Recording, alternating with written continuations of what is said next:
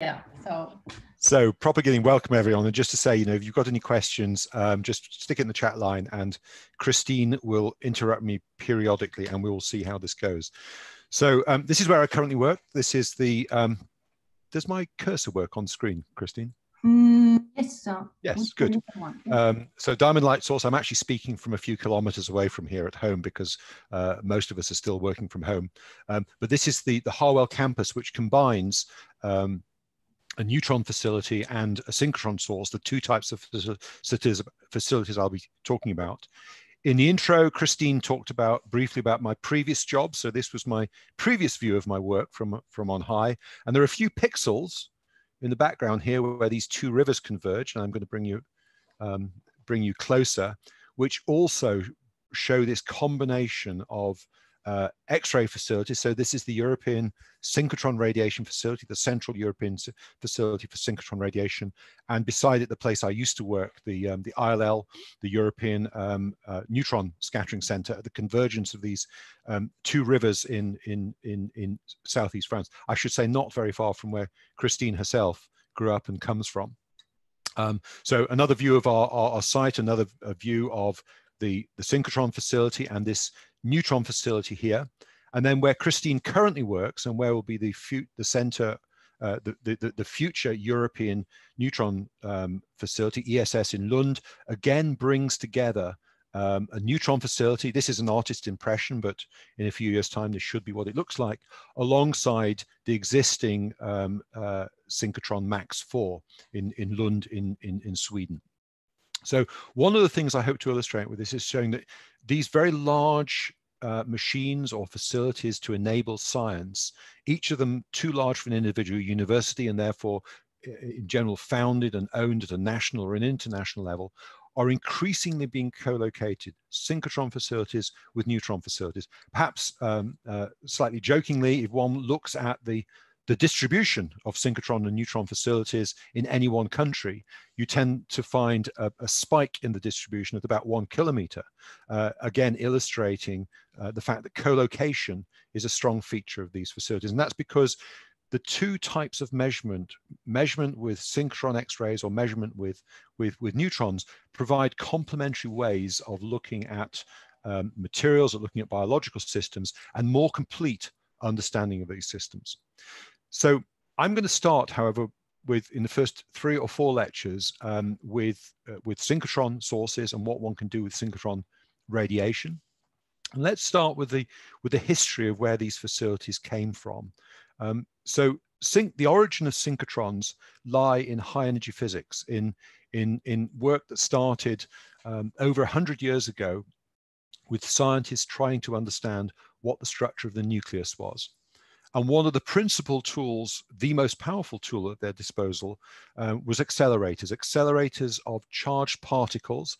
And here on the left is a photograph of the English physicist Chadwick in his office, or his laboratory rather, in Cambridge in the early 1930s, with an example of a linear accelerator. So accelerating charged particles with very high electric fields and then bombarding a particular target with them to try and split apart the nuclei of atoms into their constituent components, and then study those components to tell us about what the structure of the nucleus was. And as people wished to look deeper and deeper into nuclear structure, so they developed ever more powerful accelerators, longer, more powerful linear accelerators, but also a little bit later on, accelerators which had a circular configuration. And this is an example of what's called a cyclotron. So this is Livermore in his laboratory in California in the 1940s. And here the principle is again to inject charged particles in a powerful electric field. And in this case, between the poles of a very powerful magnet. Now, if you direct charged particles, electrons, protons, for example, in a trajectory between the poles of a powerful magnet, they will describe a circular arc. And if you get the timing of you get the particles to describe a circular arc, and in the cyclotron, as the particles circulate move between around the magnetic lines of force, you then subject those charged particles to alternating electric fields, which cause them to alternately accelerate in this direction or that direction, up or down the page if you like. And under the influence of the powerful magnetic field, the end result is a cyclic trajectory of increasing speed, and eventually with sufficiently powerful synchronized electric fields, one can accelerate electrons to describe a circular trajectory at very, very high speeds indeed. Now, this technology, the so-called cyclotron, was limited by the size of the powerful permanent magnets that you could build. This was pretty much at the engineering limits in the bottom right-hand photograph of what we could build in terms of powerful permanent magnets. And then some bright individual had the idea, well, you don't have to provide the magnet in the form just of one single powerful magnet. The same effect could be achieved by placing a series of powerful dipole magnets around a circular evacuated tube. So as the electrons are injected into this tube and travel between powerful dipolar magnets, so their trajectory, is deflected again in a circular fashion to describe the arc. And as long as you keep on giving them a little bit of a push each time they go around with a synchronized electric field, you can get the electrons to achieve and then maintain very high velocities. And this device, which involved synchronized application of an electric field, became known as a synchrotron. And this was the basis then of the most powerful accelerators of electrons, protons, and principal other charged particles, which were then used as the basis of measurements of a nuclear structure by colliding these beams originally with static targets and then with each other. And of course, over the course of the 50s and 60s and 70s, so the engineering improved and people were able to build bigger and bigger synchrotrons. This is the synchrotron that was built at the site at Harwell. This is the so-called Nimrod proton synchrotron. It was the biggest facility ever built. In fact, still is the biggest facility ever built on British soil, which has a circumference now of hundreds of meters. You can see it here partway through construction with the people to give it a sense of scale.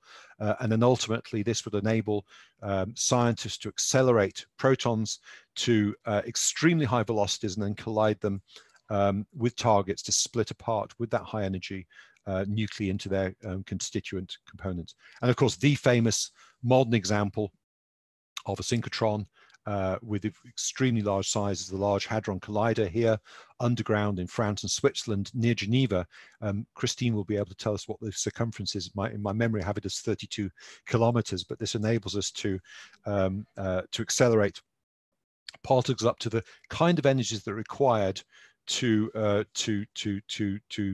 produce the most exotic particles. Now, one of the consequences of accelerating charged particles up to high velocities and then getting them to describe a circular orbit according to Maxwell's equations from the middle of the 19th century is that circulating charged particles will emit energy in the form of electromagnetic radiation. And as the charged particles' velocity increases, so the nature of that radiation changes. The limiting condition being as the charged particle approach the speed of light. And as the velocity increases towards the speed of light, so that light becomes higher in energy. It becomes rather more coherent in the sense that photons in the laser are coherent.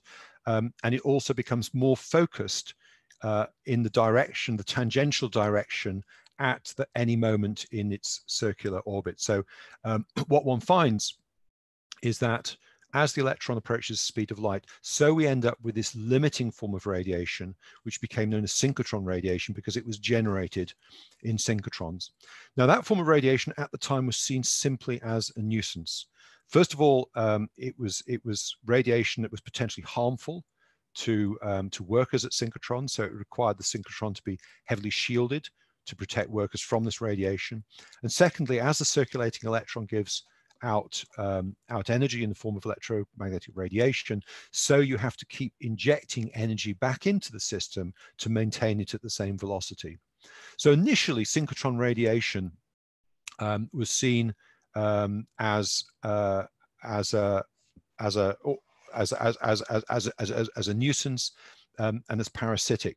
I should say, incidentally, that when the first synchrotrons were built, the initial cyclotrons and then synchrotrons were built, synchrotron radiation was actually a concept rather than something that had been physically seen.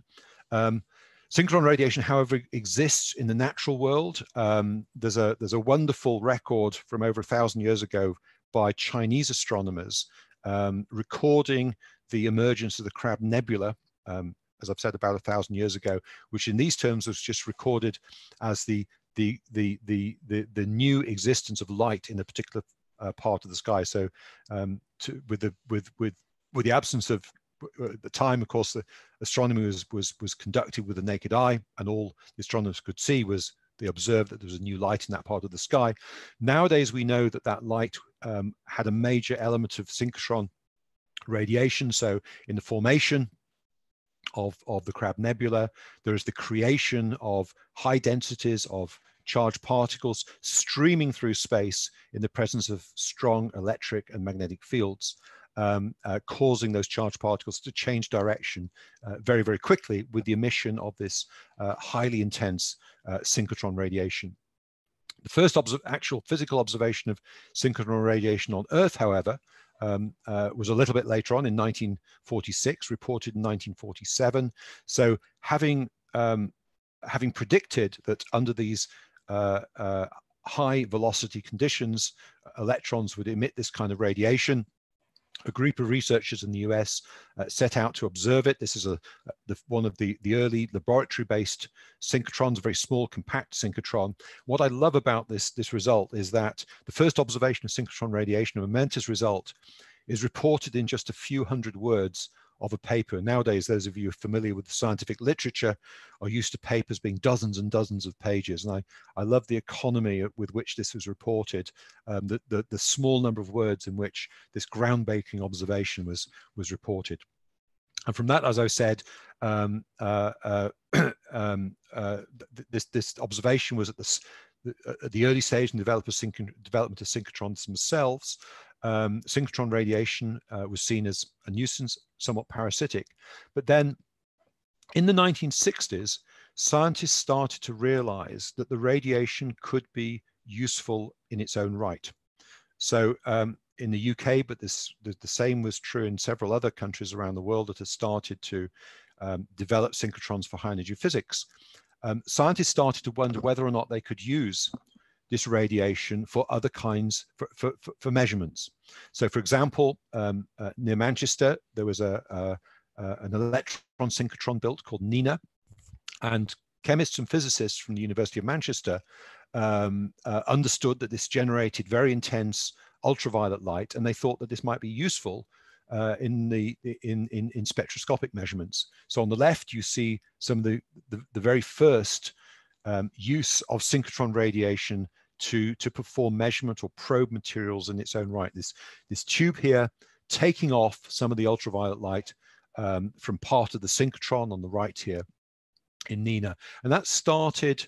That was the start of the use of synchrotron radiation to perform other kinds of measurements. And from that small group of pioneering scientists, there grew a community who started to appreciate that intense light in the ultraviolet and the X-ray part of the spectrum could be used to make powerful measurements of materials and biological systems. So by the end of the 70s, the community in the UK and the community in other countries in the world had grown sufficiently large to start to make the case to build synchrotrons, not for high energy physics, but to perform measurements with the radiation themselves. So in the bottom right, what you see here is the world's first synchrotron that was built with the dedicated purpose of generating light with which to do research. So to use the synchrotron radiation itself rather than regard it as a purely parasitic consequence of these machines for high energy physics. And this is what we call a second generation synchrotron. So the first generation synchrotrons were these early machines for high energy physics. Second generation synchrotrons were built with the purpose of generating synchrotron radiation with which to do other forms of research. And they were built in a way that optimized their performance to generate that light. So you saw in that earlier picture of a synchrotron with an array of magnets. Let's just go back to it. An array of magnets around a perfectly circular ring. In this case, the next generation synchrotrons had a slightly different configuration. Yes, and this is drawn in the cartoon on the right here. Yes, they had a roughly circular shape, but when you looked more carefully, the circle was composed of straight sections, each of which was joined by a bend where there was a very powerful so-called bending or dipolar magnet. So as the electrons circulated around the ring, they would travel first along a straight section, then they would change their direction abruptly. And at that point, as they went through these bending magnets, illustrating the cartoon on the top left and with a photograph on the bottom left, this was the point at which they gave out brilliant flashes of light. So schematically, this second generation synchrotron looked a little bit like the cartoon on the top right. We have a source of electrons, generally a piece of metal such as tungsten that you heat up. This is the so-called electron gun, or the source in the electron gun. The electrons in that piece of heated metal are excited. They're more susceptible to being pulled off in a high electric field. And they are then accelerated in the LINAC, this linear accelerator, through very high voltages until by the end of the LINAC, they're already traveling extremely quickly, and then they're injected into this ring here, the so-called synchrotron. And as they rotate around the ring, they received, as I said earlier, a synchronized pulse of electric, a synchronized fluctuating electric field in the RF, the radio frequency region of the spectrum.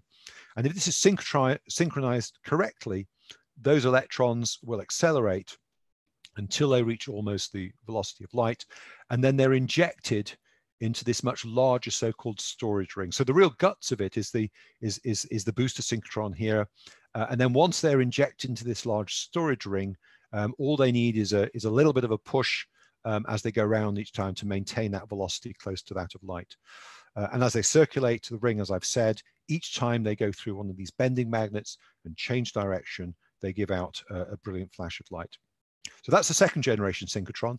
And then the next development that brings us almost to the present day is the introduction of devices that allow even brighter light to be generated from the electron beam as it circulates around the storage ring. And these are so-called insertion devices. And again, there's a cartoon in the top left here. So an insertion device in general involves an array, a linear array of very powerful dipolar magnets whose polarity alternates. So I've depicted the north-south poles with the two different colors here.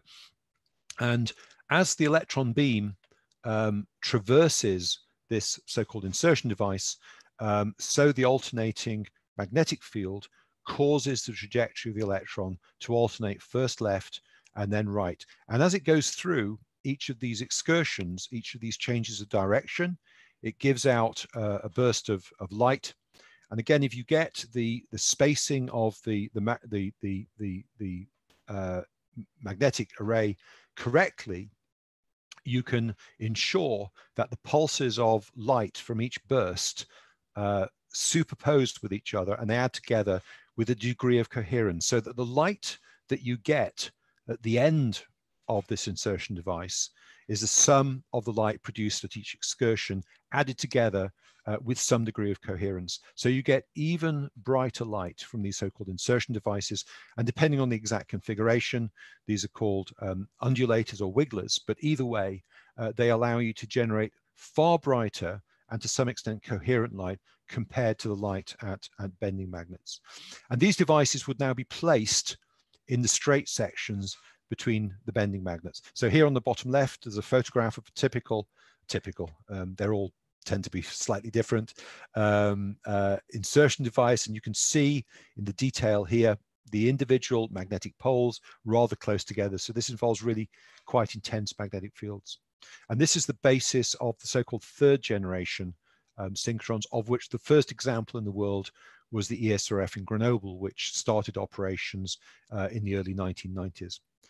So what we have seen over the last few decades is an incredible increase in the brightness of radiation that these types of machines can produce. And the graph, the schematic graph in the bottom right, gives you an idea of that evolution. So if you look at conventional laboratory-based X-ray equipment based on sealed tubes where an electron beam is directed onto a metal target, and you then look at the increase in brightness as we went from first to second to third generation synchrotrons, we go from brilliance was expressed in terms of photons per square centimeter, an increase in brilliance of about 13 or 14 orders of magnitude. So an incredible step change in the brilliance of sources, and with that, a step change in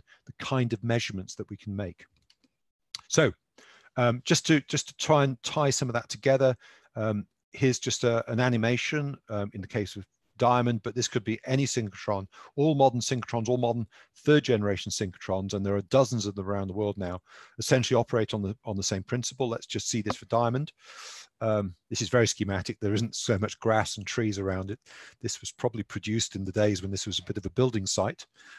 So we're going to fly over diamond, and we're going to look over the roof in a moment, and you'll see those same components: the electron gun, the LINAC, the booster synchrotron, and then the storage ring. So what we have here is the electron gun, piece of tungsten heated up, electrons come off this, accelerate, injected into the LINAC, and then as those electrons come off the LINAC, they're put into the booster ring, and they're accelerated with these synchronized RF pulses. And then when they reach almost the speed of light, they're injected into the large storage ring. And as they go around that, through the bending magnets and through the insertion devices, so brilliant flashes of light are given out, which are then used by a series of instruments that we call beamlines, and we'll talk about the nature of the different beamlines and how that light is used in a moment. And I should say that what you can see there is that one synchrotron, with its many bending magnets and its many straight sections that can have insertion devices, in principle can provide the source simultaneously for many different instruments. So in the case of diamond, we have 24 of these cells. We have, in principle, up to 24 bending magnets that could be used for this purpose, and up to 24 straight sections. Now, of course, some of them are taken up with other pieces of equipment, but a synchrotron like diamond or the ESRF will have something between 30 and 40, excuse me, different instruments that can be simultaneously fed with this incredible source of radiation. So I've said already that synchrotron radiation is extremely bright. When diamond was switched on, it was the brightest continuous source of light in our solar system. The same is true of any modern synchrotron. It's at that sort of level of brightness. It also has an energy that's tunable. So a synchrotron can generate photons. It's mostly in the X-ray part of the spectrum, but actually, depending on the insertion device or the bending magnet, you can generate photons all the way from the infrared into the X-ray part of the spectrum. Now, it turns out that there are other ways in which we can generate intense infrared and ultraviolet radiation using conventional lasers. So most synchrotrons tend to focus their activity and generate light in the X-ray part of the spectrum. I'm sure you're all familiar with the sorts of energies involved and the corresponding wavelengths, but it doesn't go amiss just to remind ourselves, of course, the relationship between wavelength and energy is summarized in the Broy's relationship, E equals h Planck's constant times the frequency. We tend to talk about the wavelength, well, in SI units, of course, in nanometers, but you might also hear me use the unit of angstrom, 0.1 nanometers, which is a unit beloved by crystallographers because distances between atoms and crystals tend to be expressed in, tend to be of the order of 0.1 nanometers, and it's easier to talk about one of something rather than 0.1 of something. So crystallographers tend to talk in angstroms. And the energy scales that we use, well, you know, those of us from different scientific backgrounds use different scales, use different units for energy. Of course, the SI unit, again, is the joule, but spectroscopists sometimes use units called wave numbers. In synchrotron radiation, we often use the unit of energy called the electron volt, which relates back to the origins in accelerator physics, the electron volt being the energy that an electron acquires that accelerates through 1 volt potential difference. The kind of energies that, and of course it's the same sorts of units that's used in semiconductor physics and so forth, and band gaps. And again, people tend to sort of talk in terms of shorthand and so forth. There are simple conversion units, but the sorts of magnitudes of energies and wavelengths that we will be mostly talking about in the applications in both diffraction, crystallography, and also in spectroscopy are multiples of electron volts. So typically 10 electron volts, sorry, 10,000 electron volts or 10 kilovolts. And 10 kilovolts corresponds to photons whose wavelength is of the order of 0.1 nanometers. But to be precise, the energy in kilovolts is 12.4 divided by the wavelength in angstrom. So synchrotron scientists tend to talk, as I've said, in terms of kilovolts or wavelengths in terms of angstroms as a sort of shorthand for the sort of ballpark they're talking with in terms of both units. Okay, so how do these X-rays, the X-rays we generate at synchrotrons, interact with matter? And I'll start talking in rather general terms, and then we'll look both in more detail at the nature of the interaction and then at the application. So over the course of the next few minutes, I just want to take you through some of the more general nature of the interaction of X-rays with materials, and then we'll look at this in more detail at the level of what goes on in atoms, and then what that tells us about the atoms in the material, the structure, the atomic structure in crystals, and also the type of information, the chemical information we get from atoms in materials through spectroscopic measurements. And in very general terms, there are 3 sorts of measurement that we perform at a synchrotron with X-rays. And this could be illustrated by considering what happens when we direct an X-ray beam at a sample of a generic sample of a material. So the sample is this circle in the material here, in the middle here, and we imagine the variety of processes that can occur when you subject that material to X-rays. So some of those X-rays will excite electronic processes within the atoms of the material. So within the atoms, there are electrons around the nucleus, and the X-rays can excite those electrons either to higher energy electronic states, or if they have sufficient energy, they can cause the electrons to be excited to leave the atoms themselves. We have what are called photoionization events. So the result of subjecting a material to X-rays can be the ejection of photoelectrons. It can be the excitation of electrons in the material and then relaxation to give out light, or fluorescence. And sometimes those intermediate excited states, and we'll look at this in greater detail later, can give rise to the ejection of secondary electrons, a so-called Auger process. But collectively, all of these processes involve the absorption of X-rays with the excitation of of electrons in some form, and collectively these are all called spectroscopic transitions. So these gives rise to absorption of the X-rays in spectroscopic transition. So we will look as in part of this course at the more fundamental nature of the spectroscopy, the transitions involved in spectroscopy, but also what that tells us about materials. And we'll see this is a really powerful probe of what the elements are in the material and also what their chemical state is. And just the cartoon at the right, and we'll come back to this later, is the very first spectroscopic measurement of materials with X-rays, telling us, giving us a fingerprint of exactly what elements you find. This is one of Henry Moseley's first measurements. We'll come back to that later. So absorption, related to spectroscopic transitions, telling us about electronic structure.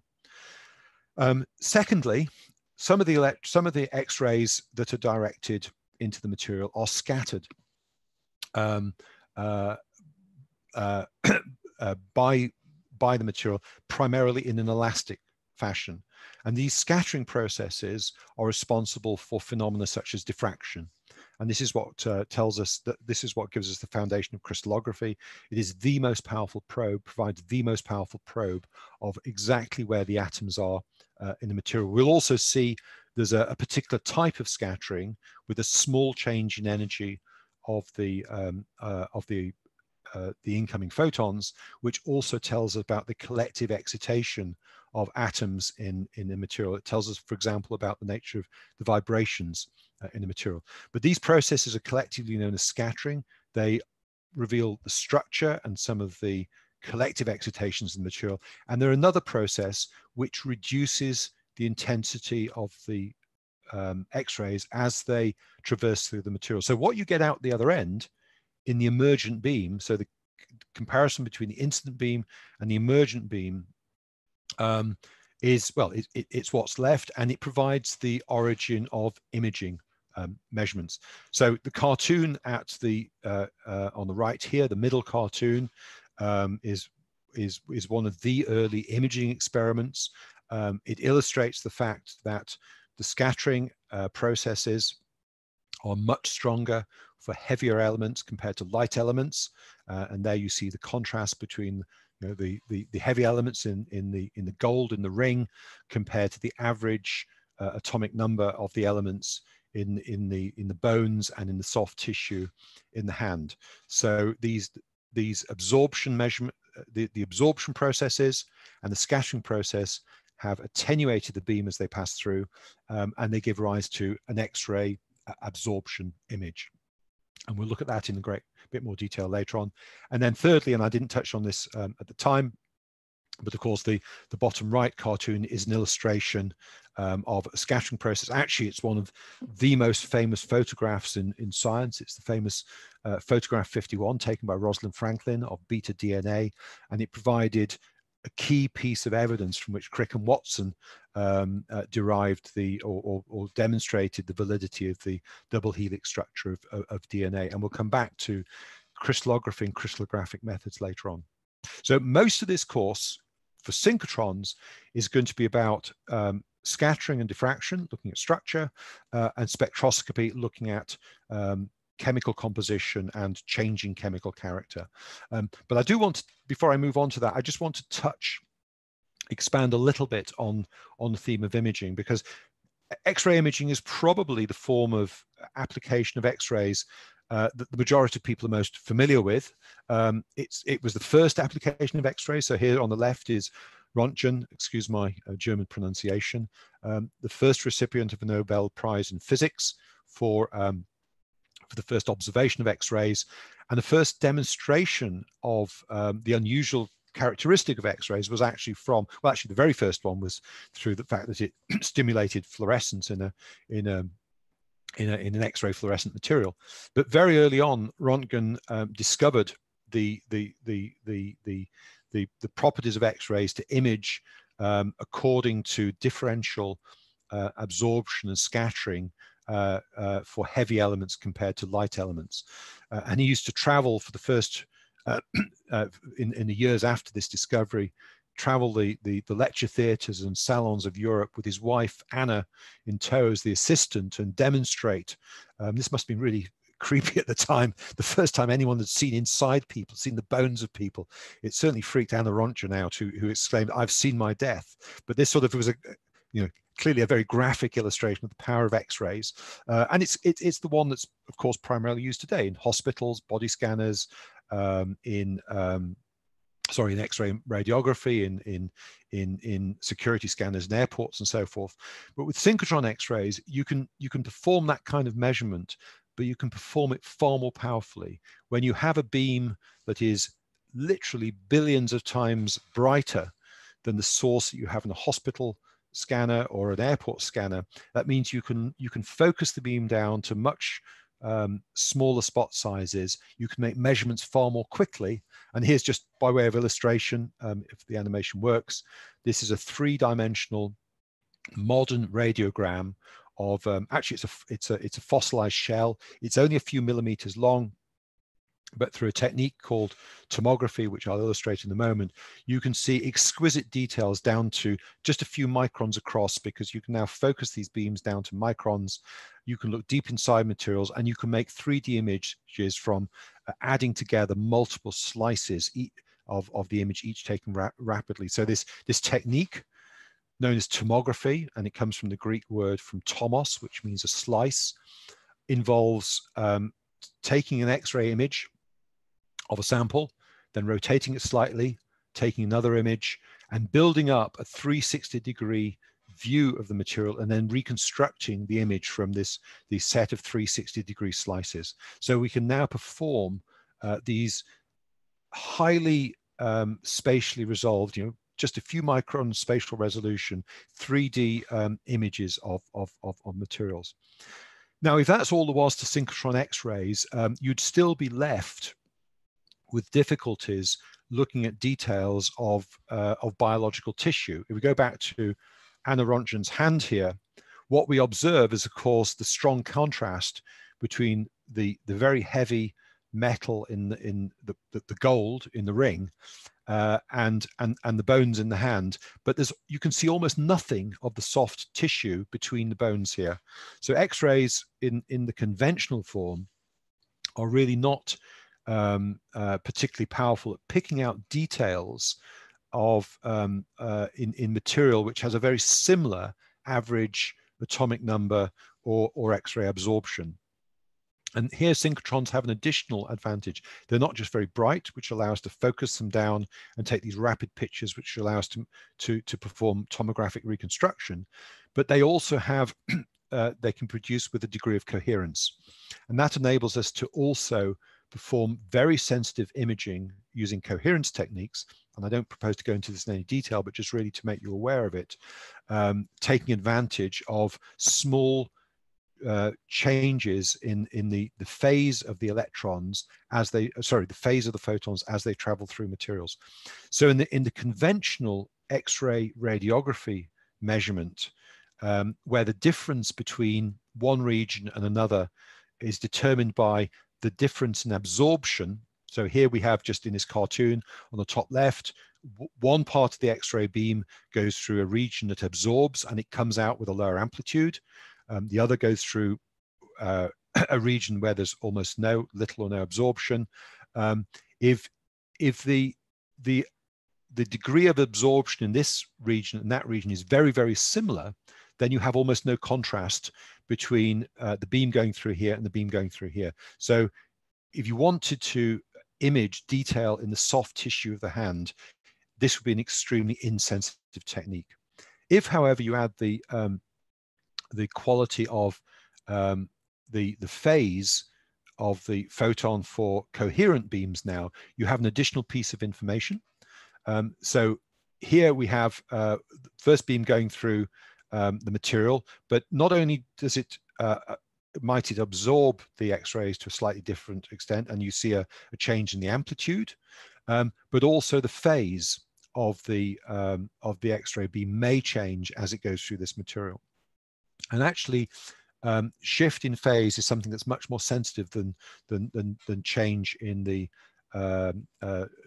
change in the amplitude for samples which have similar absorbances. And now when you compare these two beams with a detector that can discriminate according to the coherence, what you start to see is a contrast between two regions that might have very, very similar absorbances, but have very similar absorbances, but one region introduces a phase shift compared to the other. And depending on how far from the absorbing material you place the detector, you can then pick out that phase shift and therefore pick out contrast between these two regions very, very sensitively. So what we have here is just an illustration of X-rays passing through a couple of human hairs.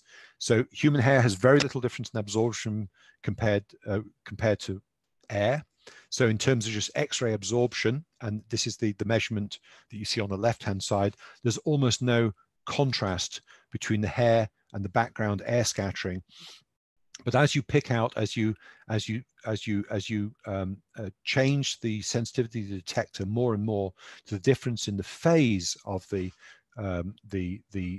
photons going through the hair compared to the air, so you see the contrast in enhanced. So these coherence techniques used in X-ray imaging, which are now possible with synchrotrons because there's an element of coherence in the photon beam, allow us to perform really sensitive tomographic measurements now of materials composed of very similar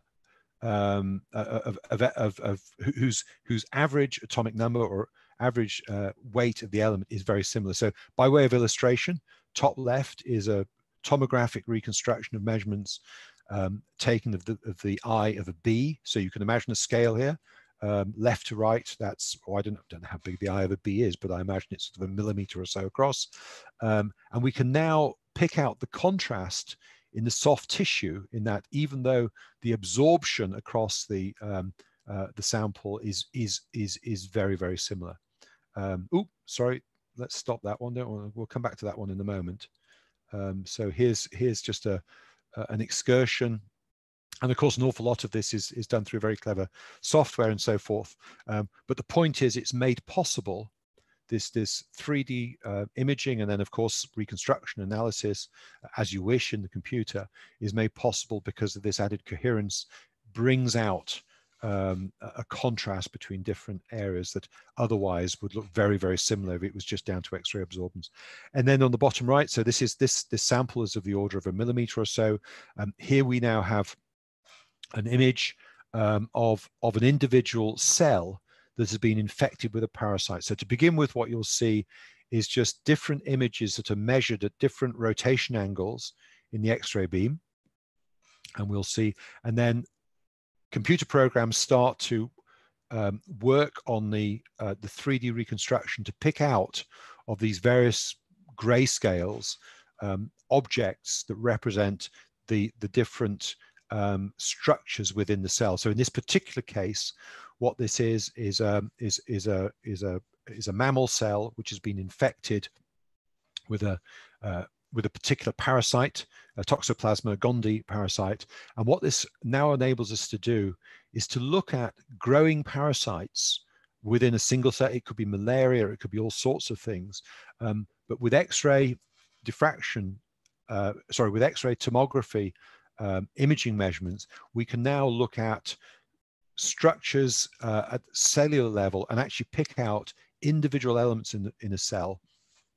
And also, if we perform this as a function of time, we can look at the growth of in this case parasites within a cell, and by that means get insights into way in which not only parasites grow, but in which their growth can be inhibited in the search for therapies. And then finally, with imaging, of course, imaging can also be applied to inorganic materials. Life is not purely biological. Life is biological, but the world around us also contains engineering materials. You will all be familiar with batteries that fail, whether it's in laptops, whether it's in the Dreamliners that were grounded a few years ago because the lithium-ion batteries in them got too hot and ignited, or more recently, a certain brand of Samsung telephone that again gave rise to catastrophic heating and failure. Question, of course, was why did this occur? And in lithium-ion batteries, the lithium ions that are involved in transporting charge from one electrode to the other get, in the process of that transport, get reduced to lithium metal.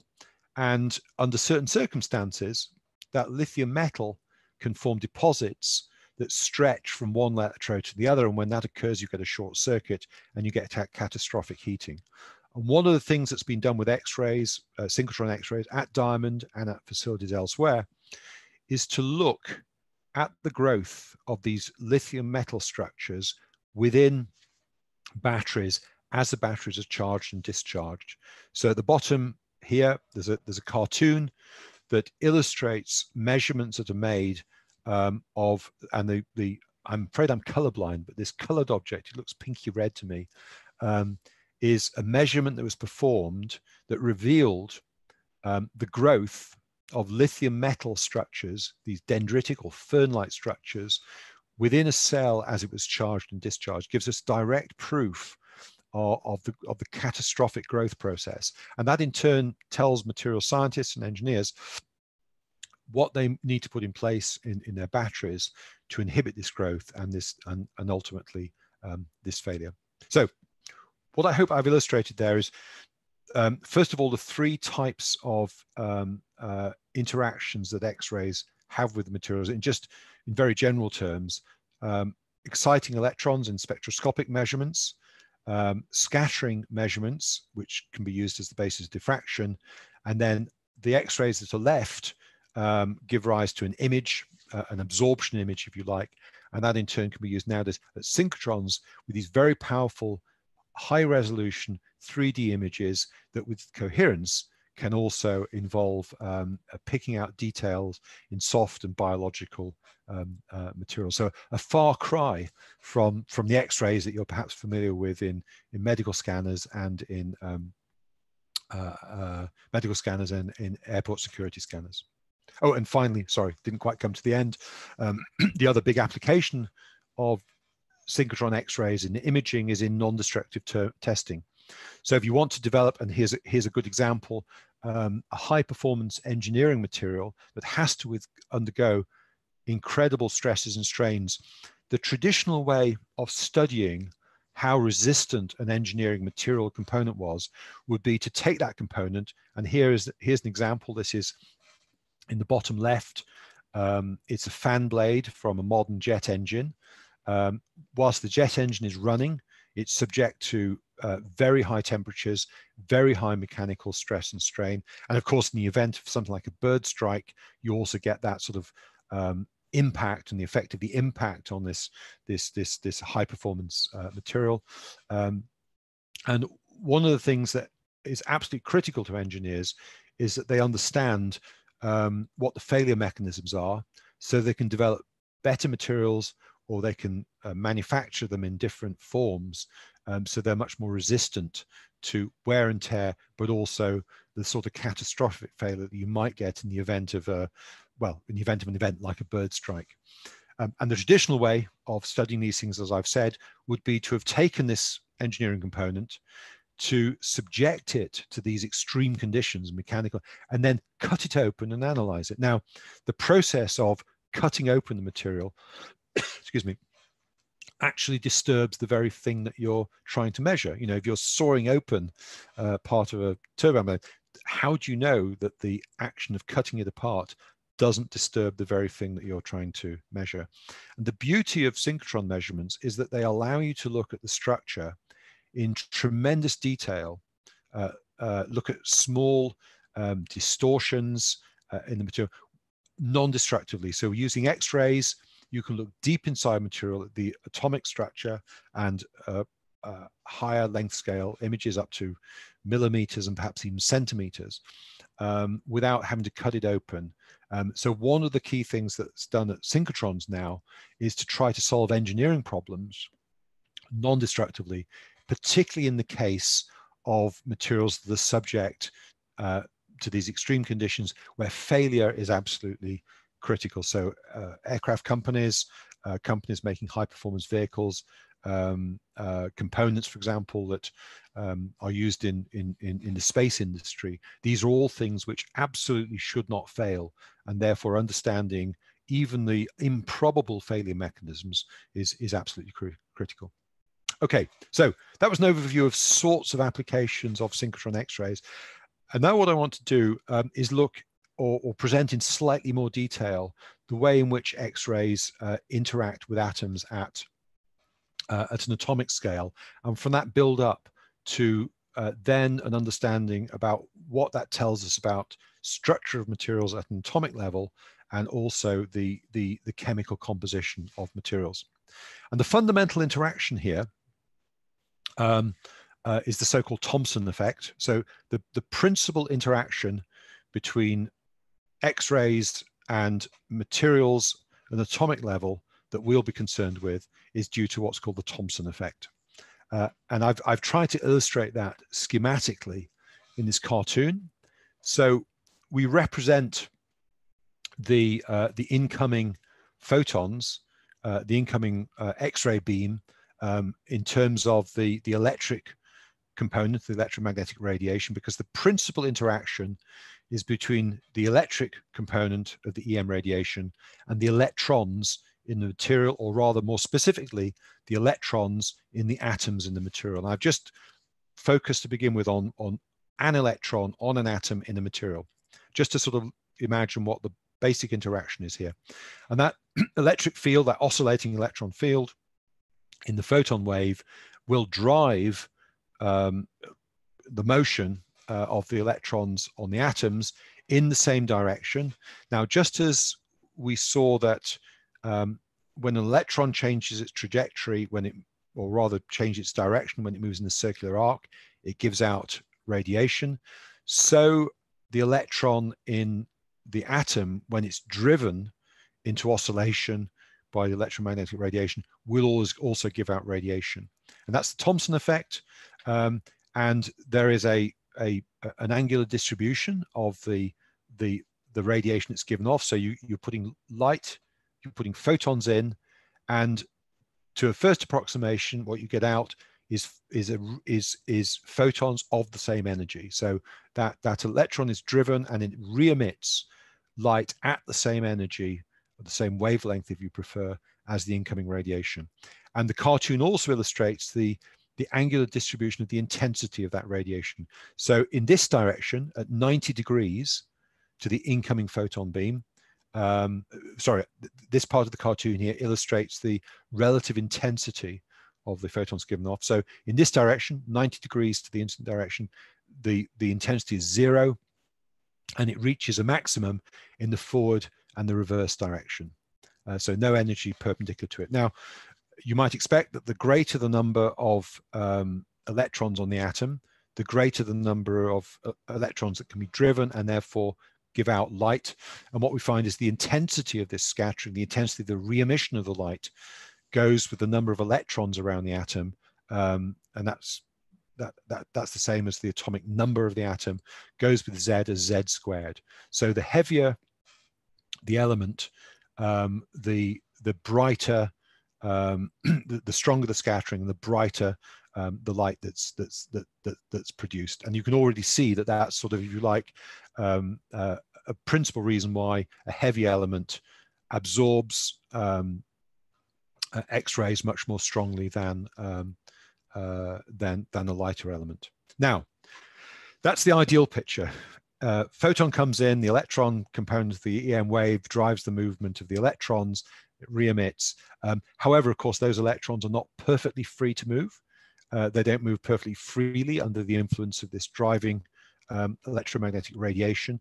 They're acted upon by the nucleus, and the attraction to the nucleus acts as a damping effect.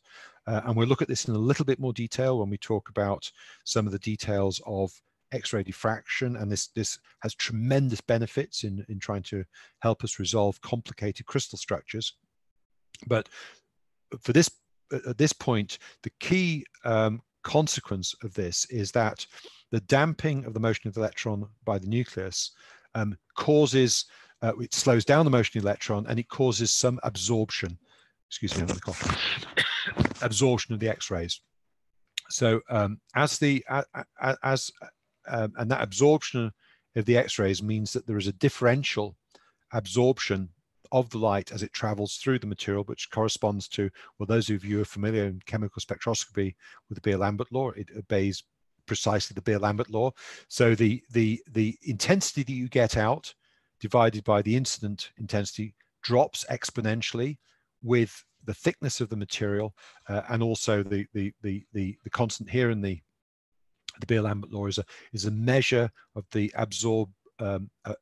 absorptivity of the material. It's called the absorption coefficient, and the strength of that absorption goes very strongly with the atomic number Z. It goes as with Z as a power as the fourth power, and we also find that the higher the energy of the X-ray photons, the lower the absorption. So, for example, and this has a practical effect, the higher the energy of X-rays that are used in a hospital X-ray, the lower the absorption, actually the less damaging per unit dose the X-rays are. It sounds a little bit counterintuitive, but if you use higher energy X-rays in a hospital X-ray, actually it's less damaging to people than lower energy X-rays. And these two graphs illustrate those two effects, and these are something that's going to pervade our appreciation of the use of X-rays in a variety of techniques. So it's worthwhile sort of, and we'll pause shortly after this. We're coming to the end of the first lecture. On the left-hand side, we illustrate the change in the absorption of materials as a function of the atomic number of the material. So going to heavier elements, very light elements such as lithium, all the way down through to lead and gold. And what you see is that the absorption cross-section does rise strongly with Z. And actually the gradient here, you note, is approximately, this is a log-log scale, and the gradient is 4, so that represents that Z to the 4th dependency. And as you go to, so this is the absorption of X-rays of 20 kilovolt energy as a function of Z, lower energy X-rays, single kilovolts, and then 50 electron volt energies. So there's a factor of 400 in energy. And what we see is that as we go to high energy X-rays, so the strength of the absorption per amount of material drops. And as we go to high energy, as we go to heavier elements, so we find the absorption increases. Okay, so general rule of thumb is heavier elements, much stronger absorption, and lower energy X-rays, much stronger absorption. It's interesting also looking what happens when you put different elements in the X-ray beam, and you look at their absorption cross-section as a function of energy. So we've already seen that the absorption cross-section increases as you go to heavier elements. So you go from a first row element like beryllium through to a second row element in the periodic table like silicon, to a much heavier element like lead. And the absorption coefficient, as you might expect, as we saw from, well, actually we saw gold in the case of the radiogram with Röntgen's wife's hand, the absorption cross-section goes up strongly. But you also start to see, well, you don't start to see, you also see that as you scan the energy from low to high values, you see a series of discontinuities, what we call absorption edges. So the case of silicon, for example, on this scale, we see about 100 electron volts. We see a very strong rise in absorption as we go through this absorption edge, and then it drops. And then when we get to a little bit more than 1,000, it's close to 2,000 electron volts, we see a second absorption edge. And this effect was observed again about 100 years ago. And we now understand it extremely well in terms of the known electronic structure of the atom. But it was one of the pieces of evidence that was used to unravel the structure, the electronic structure of the elements. And actually, the person who first saw an absorption edge, you see a spectroscopic transition, you want to give it a name or a label, and he had no idea what was going on. He didn't know if there were transitions above or below it in energy, so he picked a letter in the middle of the of the alphabet. He picked the letter K, and he said, right, I've seen this spectroscopic discontinuity, this edge in the absorption spectrum. There may be transitions above it or below it. So let's keep our options open, give it a letter in the middle of the alphabet, call it K. Now, as it turns out, and we'll look at this in a moment in a bit more detail, he was the first person to observe the highest energy transition possible in the the elements. There were no higher energy transitions. He could have started at A and worked his way up, but he didn't know. And for that historic reason, we start the labeling of absorption edges in elements with the letter K.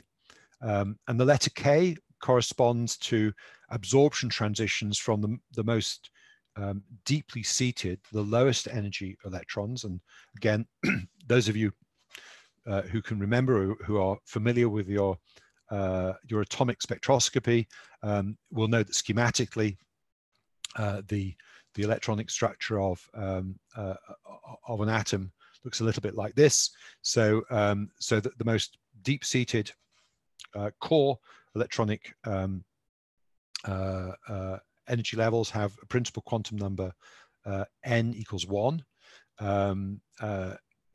They can only have electrons with one type of orbital angular momentum, 0, which is labeled S.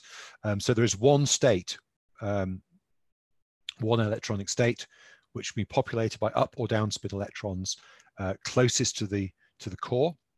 Then as you go to heavier elements, the next level up has principal quantum number. And excuse me, this is really elementary revision for some of you, but I just want to be sure we're all on the same page. The next level up is the so-called n equals 2 level, principal quantum number 2. Electrons in this level can have total angular momentum 0 or 1. These are the so-called S or P states. And if you have an orbital angular momentum 1, that can couple both with or against the electron spin of a half. So you get total momentum states J of 3 halves or 1 half, and so on. So what one sees is a succession of energy levels, principal quantum number 1, 2, 3, depending on how heavy the element is. And then as you go up this ladder, you then have an increasing number of allowed orbital angular momentum states. So n equals 1 has none, or rather it only has the L equals 0 state S. The next shell up, which is labeled L, can have S and P electrons and has a total of 3 different types of energy levels. The next shell up is the M shell, and it can have S, P, and now orbital angular momentum equals 2, D subshells, and so on. So one sees, depending on the position of the element in the periodic table, a ladder of states based around the principal quantum numbers 1, 2, and so forth, with shells K equals K, L, and M, and these correspond to successive absorption edges. So in the case of silicon, for example, as we scan up in energy, what we see is a succession of absorption edges corresponding to the M, and then the L, and then the K subshell, the K subshell being the highest in energy and the most deep-seated. Now, so those electrons are successively ionized as one exposes to the atom to photons of increasing energy. Those of you, again, who are familiar with principal spectroscopy will know that spectroscopic transitions are subject to so-called selection rules, which means there are restrictions to the way in which the quantum number can change in an electronic transition if they go from one electronic energy state to another electronic energy state. Now, in this case, these electrons all end up ejected from the atom. They end up as free electrons. They have no they no longer have a quantum number associated with the shells K, L, and M. They don't have an angular momentum, an orbital angular momentum quantum number. So there is no constraint.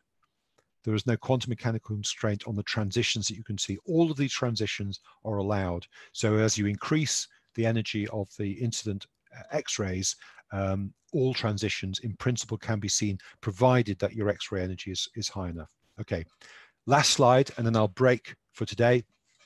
What happens next? So if you've subjected an element to photons of sufficient energy to ionize, to take off the electrons, you will leave behind a hole in the electronic structure. So you start off with an atom at rest, your photons come in, you photoionize it, and you leave behind a hole. And there are two things that can happen next, and we'll end here. The most common thing is that an electron can drop from an excited state down into this lower energy state, and the energy that is released as light. And this is a X-ray fluorescence process. So this photoionization event can be followed by fluorescence or generation of X-rays with an energy corresponding to the difference in energy between these two electronic states. And that is unique to a particular element. So X-ray fluorescence, as we'll see next week, or see in the next lecture rather, gives you a unique fingerprint as to what element has been placed in the X-ray beam, and we'll see historically why this was very significant. Alternatively, the atom can relax electronically once you've created this hole, with a combination of an electron dropping down to occupy this hole, and then the excess energy not being given out as light as it does is the case with X-ray fluorescence, but that energy can then be given to another electron in the atom, and it's then ejected as what's called an Auger electron. So these two techniques are what are called spectroscopic techniques. They give rise to either fluorescence, light in the form of fluorescence, or secondary photoionized electrons, each of which are absolutely characteristic, give a fingerprint for the particular element. And you can perhaps start to see that this is a powerful technique for analyzing exactly what elements you have in a sample. And I'm going to finish at that point, because we've gone beyond an hour. Christine hasn't interrupted me yet with questions. Shall I stop sharing, Christine? Is that because there were no questions? No, I presume. very clear, so that's why. It was crystal clear, if we can say, crystallographically speaking. Dear. So I don't know how you want to play this at this point. I'm certainly open for questions, either on the chat line or if people can speak directly. Indeed. So do we have any questions from the audience? So no. I think the presentation, I think, was very clear and really interesting. I see also to see all the different evolutions. So to link historically as well, the different evolution, why all those different levels, looking at the equipment as well, which at that time, I guess, would give only those level of energy. So do we try to think maybe in terms of the... we have a question. Samela is coming through. You see a question. So good. Yeah. So in the chat line, Samela, thank you. Yeah. So I'm actually going to touch on this. In a nutshell, it is X-ray fluorescence, and that will give you precisely that, a fingerprint as to whether you've got manganese or sulfur in a cell. And nowadays you can, so if you want, you can simply put a batch of cells in your beam and say that within your batch of cells you have there's a certain level of manganese or sulfur or almost any element you choose, as long as your X-ray beam is of the right energy. And because we have a synchrotron, we can tune the energy to pick out the element. And you can look down to typically parts per billion. So this is an extremely sensitive technique. And I'll actually touch on how you do this in about 2 lectures time. And actually, you can do not only that, what's really neat, you might want to know whether your manganese was in the form of, I don't know, manganese 2+, manganese 4, manganese 7. And the fact that you can look at very small changes in synchrotron photon energy means you can look at really subtle differences in the oxidation state of the element. So you can tell not only that you've got manganese there, but you can actually tell what the oxidation state of the manganese is. Only with X-ray fluorescence, you can do it to some extent with OJ spectroscopy. People rarely do that.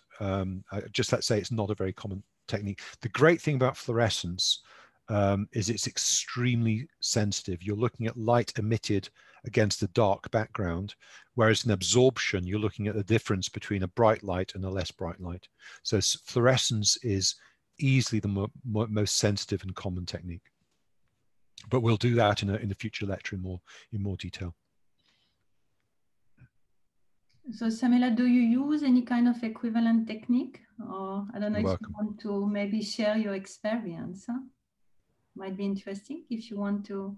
Sure. And I think if Christine, you said that it's okay if people want to contact me by email and ask further questions, which is absolutely fine. Yeah. That would be as well very good. And as maybe you mentioned, so that would be the topic as well of next lecture. So it would be good after that lecture to look at different, I'll touch very briefly on fluorescence in the next lecture, but we'll do it in much more detail in about, I think, in lecture 4. In lecture 4. Yeah. And I think in any case, my slides, I'll try and make all my slides online. I think the first 2 lectures are the ones that are currently online, and I'll get 3, 4, 5, and 6 available very soon. So you can look ahead if you want. Yeah, very good. So do we have more questions? Oh, I see that that Anna logged in as well. So then if you would compare, for instance, with we're mentioning indeed for the 3rd generation, so with those, I mean, 14 order of magnitude more. So now with the upgrade of diamond, so what much more do you expect? It's a good question. So synchrotron technology, as we understand it, has almost reached its ultimate limit. And so to answer the question directly, if you upgrade a 3rd generation synchrotron, like diamond, you can probably get 100 to 1,000 times more brightness out of it. So there is a new, better technology, primarily because we have better magnets nowadays.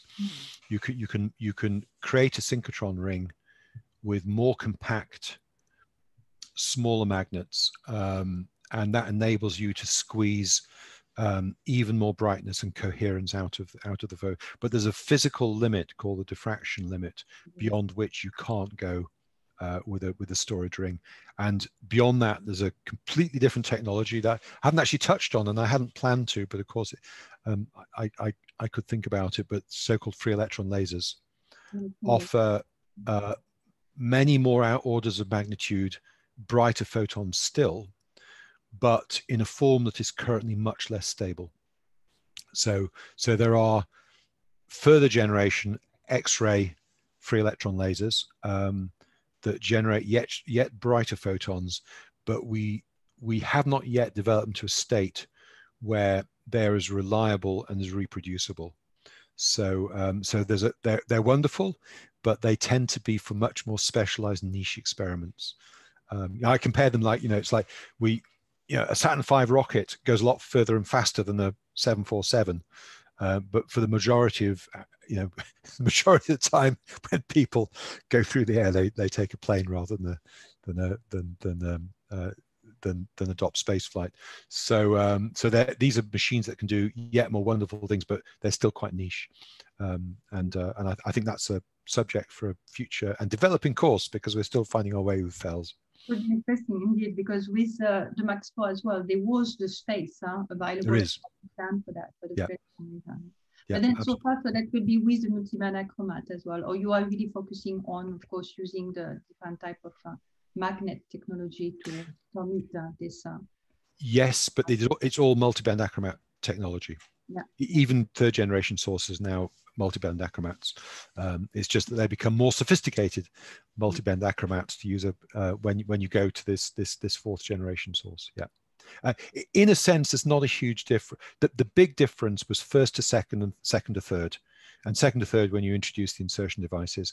Third to fourth is it a fourth or is it just a enhanced third? It's you know, people argue about it. It is brighter, but actually the principles are quite similar. Mm-hmm. Yeah, same in a principle, but maybe so still so with the technology, the resolution so would be also much better, or it's kind of also there depending on the brightness. So as you go brighter, you can focus the spot size down. So consequences of increased brightness, there are several of them. One of them is you get smaller spots, so you can do these imaging measurements with much higher spatial resolution. Also, if the X-rays are much brighter, you can perform a diffraction or a spectroscopy experiment much faster. You know, if you have a beam that's 100 times brighter, you can make a measurement 100 times faster. And as we'll see in later lectures, you know, in normal crystallography, people would measure the structure they just measure the structure of a crystal. It's a static measurement. You know, you learn what the structure of DNA is at the other end, for example. These sources are now getting so bright that you can start to look at the way in which a crystal structure changes during a transformation. We're starting to be able to make diffraction measurements, not in minutes, but in very small fractions of a second. So it opens up the ability to look at processes rather than static structures. And for example, if you want to look at a manufacturing process in industry, you know, traditionally you might take minutes or hours to make a measurement, which is way beyond the time over which something changes in the manufacturing process. If you want to look at something in milli or microseconds, you can start to do that with modern synchrotrons. So, you know, over the course that I've used synchrotrons, where as a grad student, I would take, I mean, you know, you measure a sample an hour, you now are measuring samples in sometimes less than a second.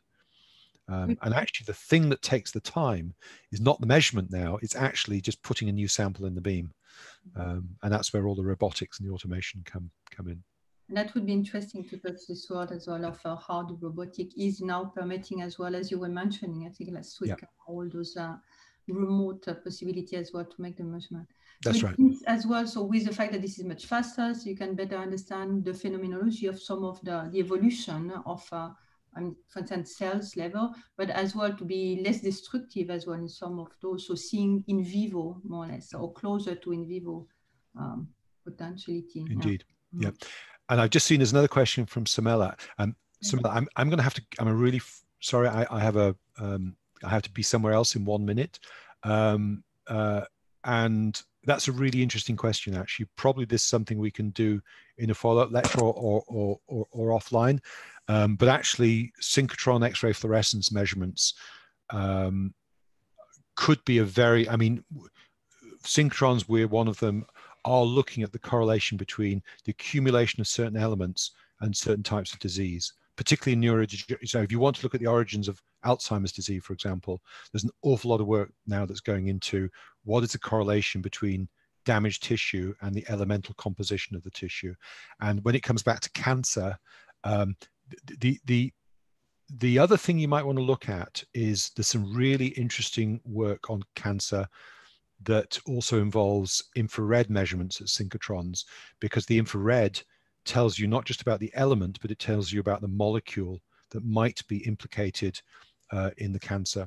But I would say for correlating element maps with cancerous tissue, probably synchrotron X-ray fluorescence measurements are the most powerful. But we will, and actually, Christine, what's quite interesting is when you see the questions coming through, it makes me wonder about just changing some of the material later on. And this is, I think, a very good idea. So because it would be good to be useful directly to. So I think we're learning here, aren't we? That's how adaptation is also really important. So, Yeah. so indeed, so it will be very good, and I hope that Samela will be available as well for following the coming lectures, because maybe some of the answer will be there, and then you will have more time as well, and we can maybe distribute it a bit differently to have more time for the question. You will. Okay, cool. Look, so thank you, Christine, everybody, I'm really sorry, I have to go now, but I look forward to the next session. And again, comments on sort of level of, because I'm aware that you probably got all sorts of different backgrounds, and you know, I'm trying to guess at what level to pitch it, so it's useful to get a rough idea. And it maybe the answer is some of it's too high and some of it's too low, but it's useful to know that kind of thing as well. I think it's pretty good as well. You progress in a very slow way, which is, I think, good as well to be able to grab everything. Yeah. Pick up like later on. Yeah. Okay, cool. Thank you very much. Thank you very much, Andrew. See you on Thursday. See you, Christine. See everyone on Thursday. Bye for now. Take care. Bye. Have fun. Right. Bye.